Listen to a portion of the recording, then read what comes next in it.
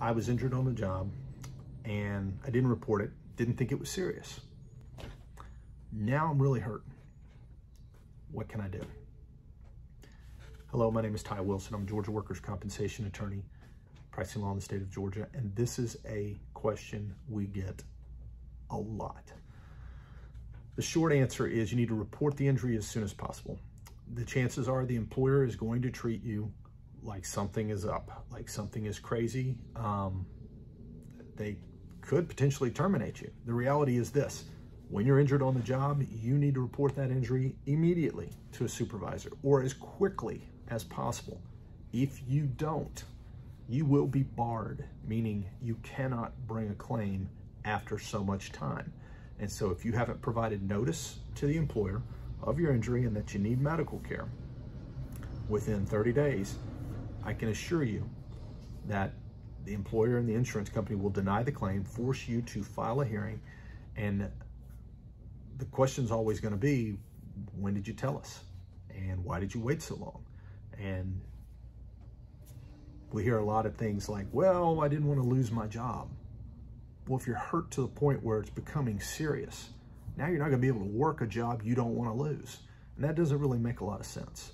And so if it's a minor injury, you let it go. You're going to end up having to pay out of pocket. How do you know? Well, you don't. And that's the trick. If you don't know if it's serious or not, you need to report the injury.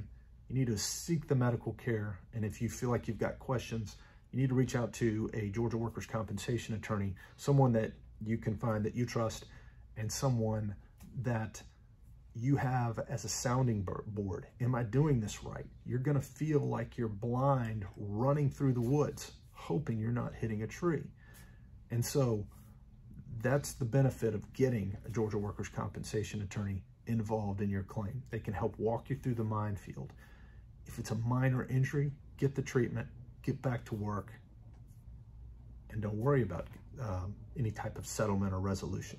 The reality is any type of settlement or resolution in a workers' compensation claim is not going to set you for life.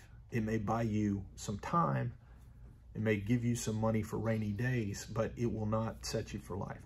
And if you're gauging your decisions based upon, well, how will this affect my workers' compensation claim? That's really not the right way. What you need to do is you need to figure out what is the best way I can get back on my feet and get back to work and start making money for myself and my family.